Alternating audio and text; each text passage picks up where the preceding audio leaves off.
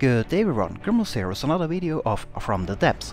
I really enjoyed this game and I want to make a few more videos of it, and I was asked in the comments of the last video to show how the design progresses as well as the campaign I started in my first video of From the Depths.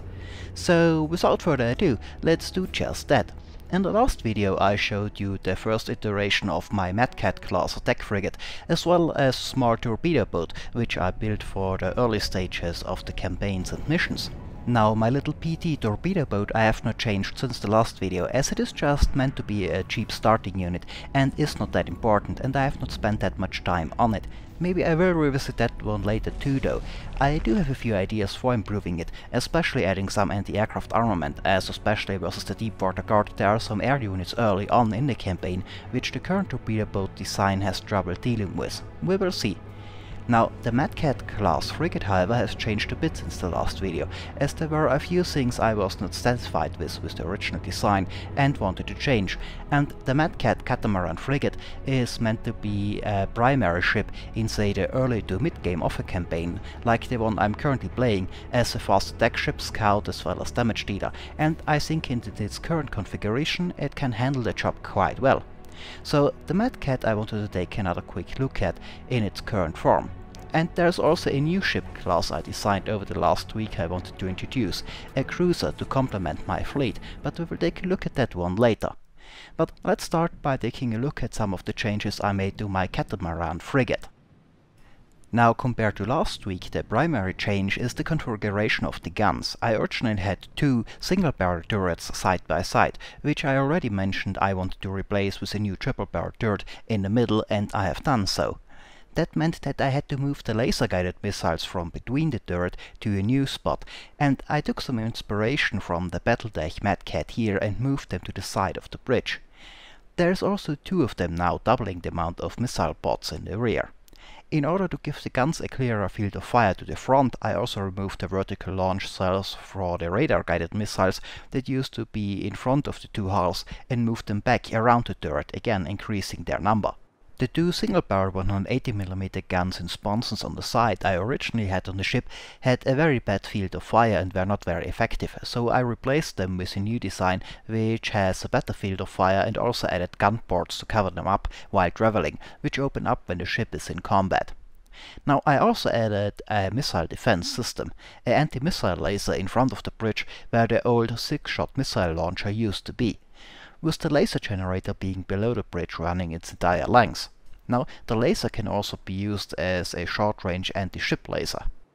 The laser is very inaccurate in that role as it is very short, but when the ship gets too close for the missiles to be accurately used and anti-missile defense no longer necessary, the laser can be employed in an anti-ship role instead.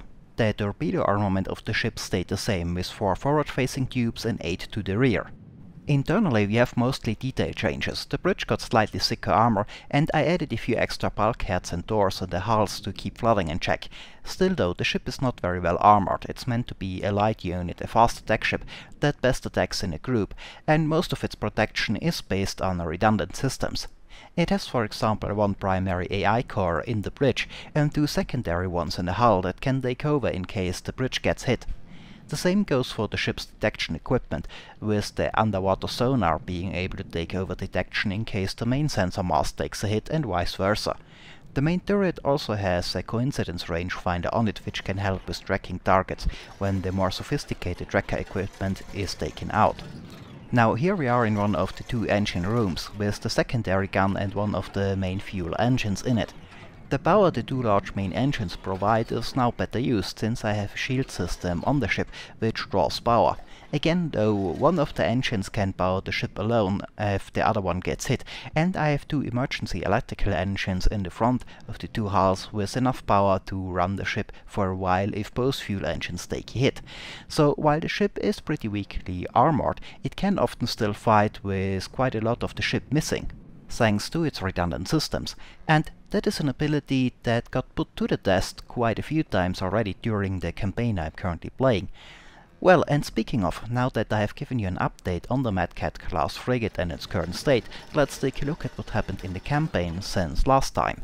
Now, in the Onyx Watch campaign we started in the last video, we last time defended our base versus first attack with our little torpedo boat and captured an enemy vessel in the process, which I used to defend against some more attacks while building my first own frigate, and eventually scrapped the captured ship in order to build a second Mad Cat as well, the Vulture.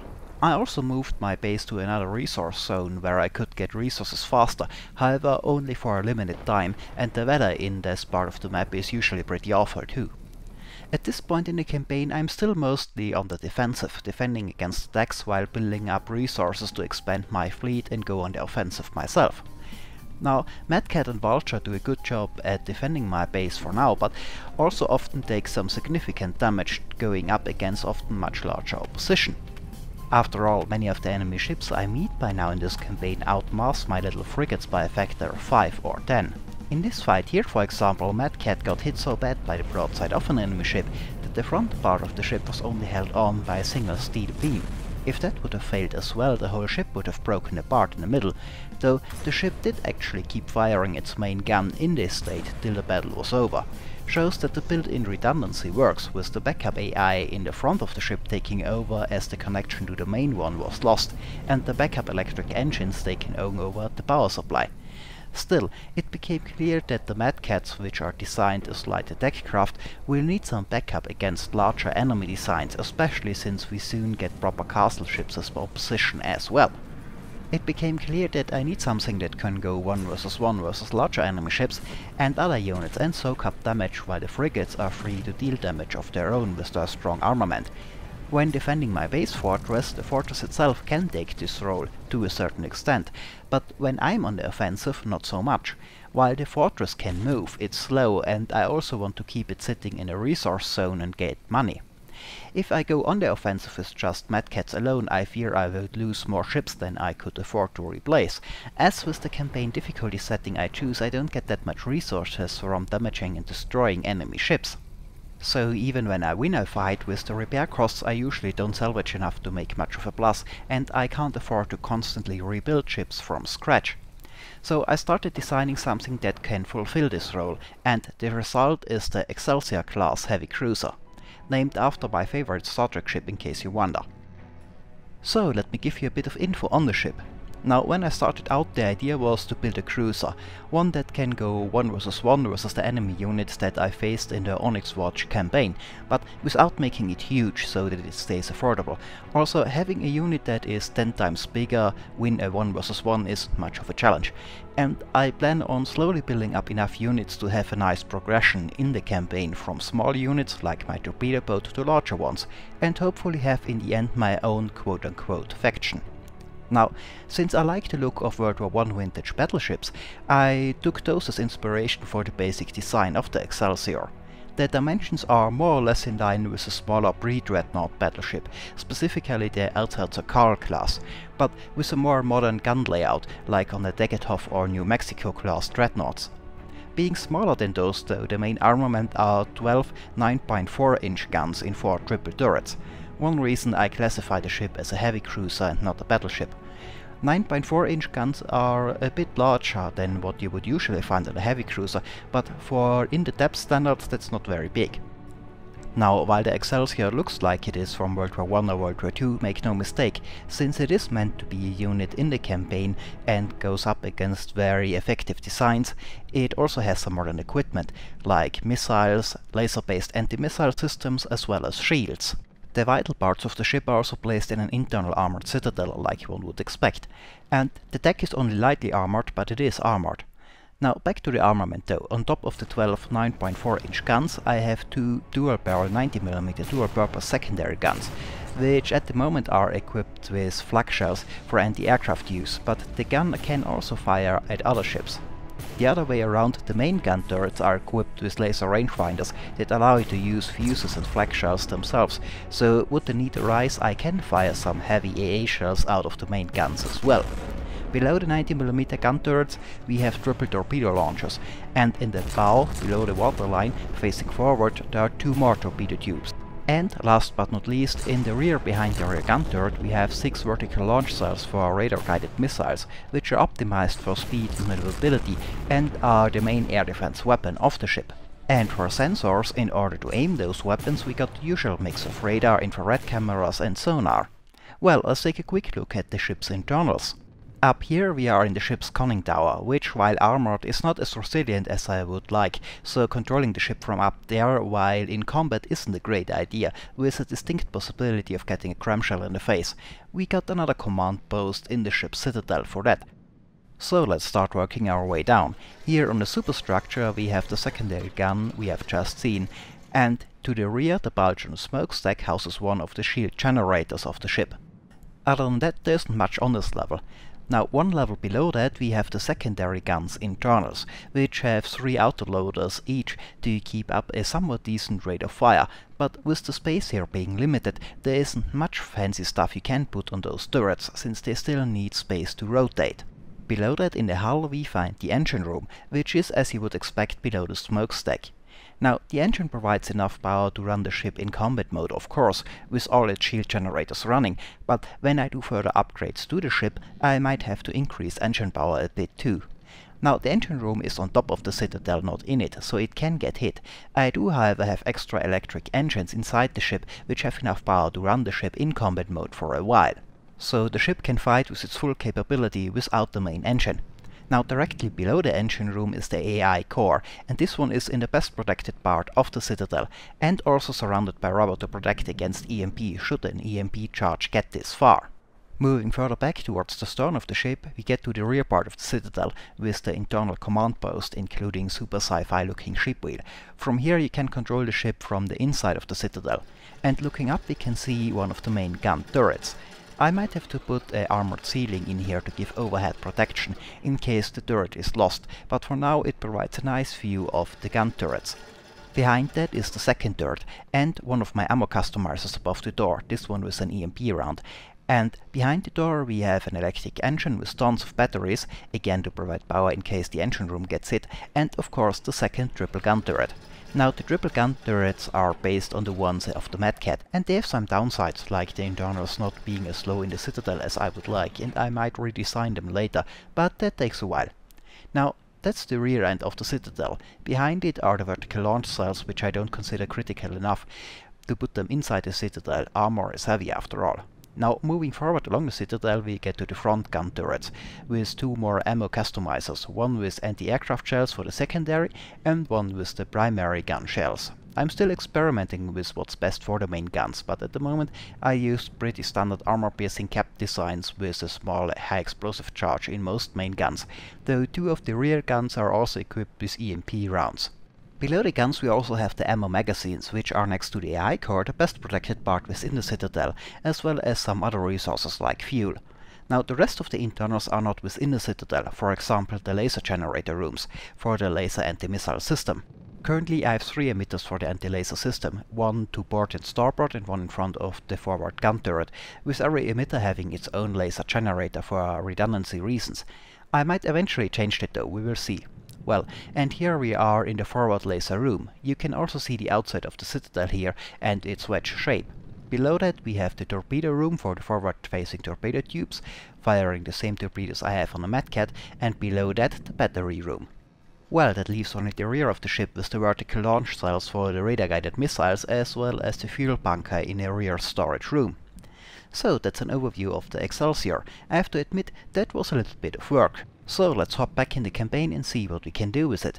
Now, having built the Excelsior in the campaign at the cost of having the Vulture put in the mothballs to get the resources, I decide I want to hopefully go to a more lucrative resource zone to build my forces up faster, and I know that there is another resource zone further north on the map with an enemy fortress in it, and I want to move my own up there. On the way there though, I have 2 enemy fleets coming in to intercept me, and my fortress is too slow to run away from them. Now, one of them is a smaller force with 2 Pinnacle class ships, and one is a bigger one with 2 Balstaff class ships, which I have not faced yet, but they are pretty large. Now, I hoped at first that I can take out the 2 fleets one by one, but I set the battle range to the wrong setting I guess, and I'm facing both fleets at the same time. Now, the way those battles works is, depending on the situation, you have a limited amount of resources at the start to call in your units, and the rest comes in later as reinforcements when you get the resources to do so. In this case I can only bring the Excelsior in at first, with the enemy having 3 ships, the Ballstaff and 2 smaller ships. So I have to hold out and take them out with the Excelsior until the Mad Cat and my fortress come in as reinforcements to fight the second Ballstaff ship. Now, since the enemy ships are coming from 2 different fleets, we have the smaller pinnacles at close range, with the Ballstaff, which I hoped would not be there at all, further back, so far that I can't even see it in a storm at first. Now I start out with the weapons on AI control, and the main guns engage the Ballstaff at long range, as the AI is set to prioritize larger targets, with my shorter range torpedoes firing at the closer and smaller ships, and I move to close in on the larger enemy vessel to hopefully damage it enough to knock out some of its weapons soonish. While I hope my secondary guns and torpedoes can take care of the smaller ships at the same time.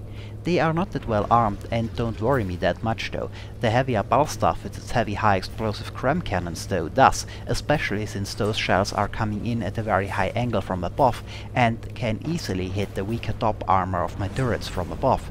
This is also why I want to reduce the range so that they come in at a flatter angle. Now my anti-missile system tries to engage the heavy shells, but while it is good at knocking out missiles and lighter shells, it can't get those larger ones in time. I might have to upgrade those lasers. Also, going straight for the enemy ship means that my heavy bow torpedo tubes can fire at it, and they have a longer range than the smaller side ones. However, I can't knock out the 2 smaller ships in time before they pass me and get behind my ship, and now they do worry me a lot more, as from behind they can hit the vertical launch cells of my missiles as well as my propulsion system, so I change to manual gun control to get the main guns to bear on them. Which gets me some immediate results. The first ship I aim for pretty much blows out of the water and into 2 pieces, so I switch to the second one, hitting it with a mix of armor-piercing capped ammo, some with high explosive payload and some with EMP payload, which should work well enough versus metal targets like this. Now the secondary guns and torpedoes also fire on them, and the second small ship is taken out of the fight quickly enough, and I can focus on the main threat again after that. The green box you can see in the water by the enemy ships, by the way, is representing where I set up my fortress and where it will spawn when it comes in as reinforcements. The enemy ship still waiting to enter the fight is represented by a similar red one. And by now the larger enemy vessel is right next to me, but sadly, as I feared, the heavy cram cannon shells coming down at an angle have hit the top of my forward turrets and taking them out. But I'm close enough to turn around and bring the rear ones to bear now, and my little secondary gun is doing its part as well, for what's that worth. Now the Ballstaff must have taken a few hits from my forward torpedoes as well already, and my guns quickly reduce its active weapons. So this enemy vessel is also soon not much of a threat anymore, with most of its weapons taken out, though it is still in a fight and still has a 1 gun or 2. But by now I also can see some missiles hitting the enemy ship from behind my position, indicating the arrival of my fortress and its weapons also. Sadly, most of the fortress weapons are pretty short-ranged, and the fortress is too far behind to effectively use them, as I set it up to counter the small fleet, not realizing that the larger one further out would be in the fight as well. Still, after a few more hits, this ship is taken out, but that also means that the last enemy ship still waiting will automatically come into the fight, and that one is also a big one and spawning right next to my cruiser, which is already damaged. However, it is also designed to take a beating, and with the last enemy ship arriving, my own Mad Cat class frigate does so too. So with my cruiser already damaged and taking more hits from the newly arrived opponent, I order it to gain some distance while I take command of the Mad Cat to move in and finish the last enemy ship off. That takes a while, the enemy vessel soaks up quite a few hits, but eventually it is finished off, and this is it for this fight. And I can take over the enemy fortress further to the north and the resource zone connected to it, which turns out to be much worse than I hoped it would be. I eventually have to build up enough forces to control multiple ones. Well, I think the Excelsior did what it was supposed to be in this fight, and it would have been hard with just a smaller frigate. We took some damage, but repairing that is a lot cheaper than building new ships from scratch. Still, there are some improvements I look into in a more advanced subclass of the Excelsior I am planning, the Lakota class. But again, I don't want the ship to get too expensive or too large. Well, and this is it for this video, and a little look at the Excelsior cruiser. As always, I hope it was enjoyable, thanks for watching, and maybe I'll see you next time.